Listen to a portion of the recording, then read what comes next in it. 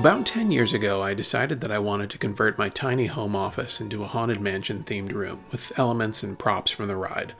A little home away from home, if you will.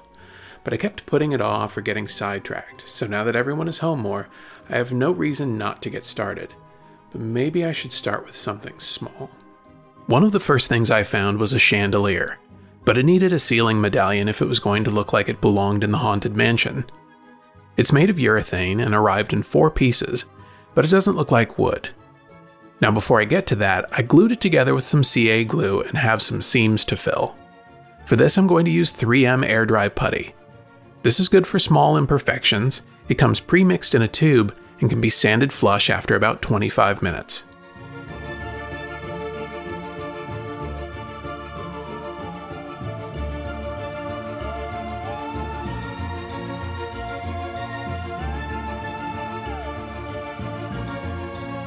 For getting into the small details, I like to use these sanding twigs that come in a variety of grits.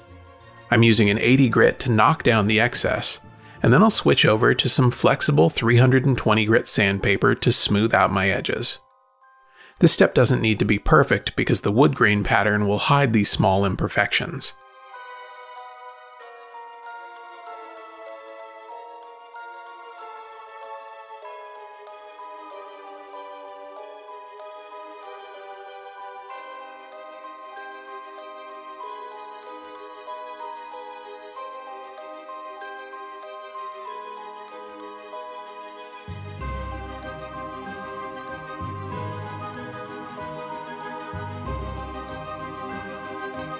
Once I've got the sanding taken care of, I'll dust off my medallion and give it a quick coat of primer to help even out the surface a bit.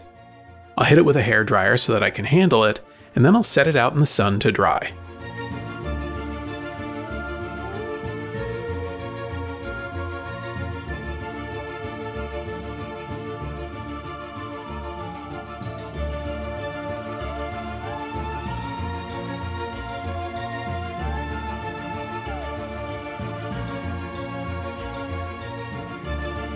The primer coat will give your piece a uniform color, which makes it easier to see any of the areas that may need additional refinement.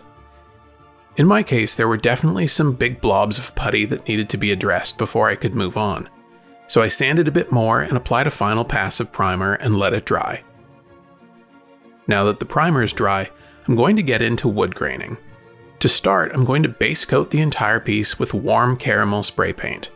You can use a variety of base colors to change the overall appearance of the wood grain. I just happen to like this combination.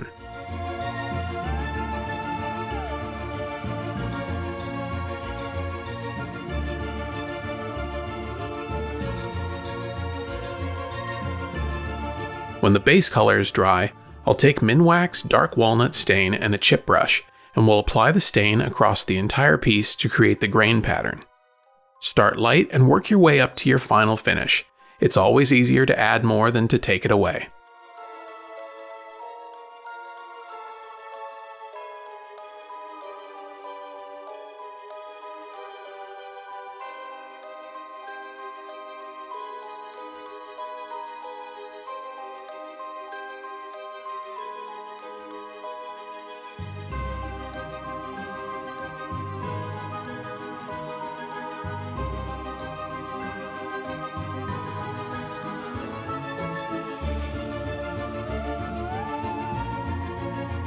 Work the stain across your piece, making sure to get good coverage, and look for any drips or puddles that should be brushed out.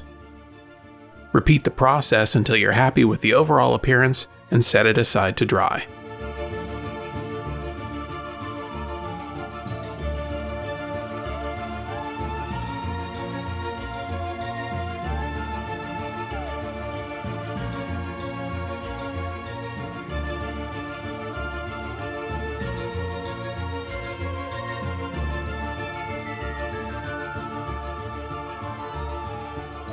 Once the stain had set, I'll seal in the color with a satin clear coat and set it out in the sun for a while.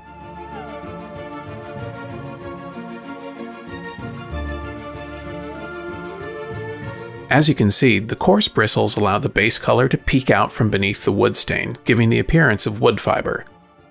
This technique is a great time saver and can be applied to a variety of surfaces to make almost anything look like real wood.